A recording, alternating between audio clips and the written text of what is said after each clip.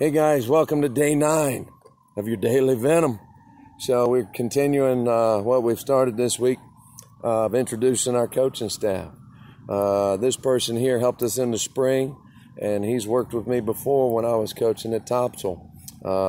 He's got a lot of experience all throughout New Hanover County. Our coach today we're going to introduce to you is Joe Solomon, who's going to be coaching wide receivers, and he's also helping with outside linebackers, and he's our offensive coordinator. So he's doing a lot of the help for us on Friday nights up in the press box.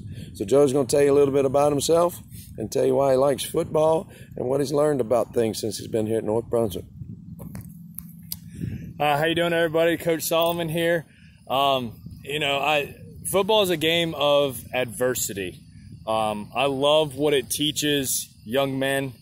That it ain't always going to be all sunshine and rainbows throughout life, that sometimes things aren't going to go your way. But you got to learn to fight through that adversity and just become better versions of yourself on the other side. So, I had 8 years in the Marine Corps.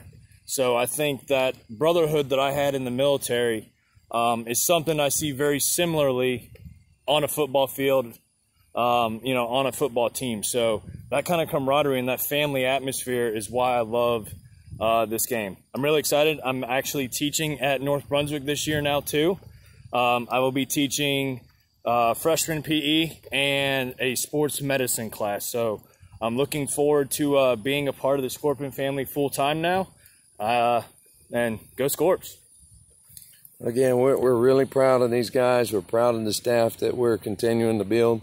But having these guys in the building is just going to be so important to the development of our program, because now we always have those eyes to help monitor what's going on in the classroom, what's going on in the hallways, what's going on psychologically, and all the way through. So these are going to be great mentors for our young people.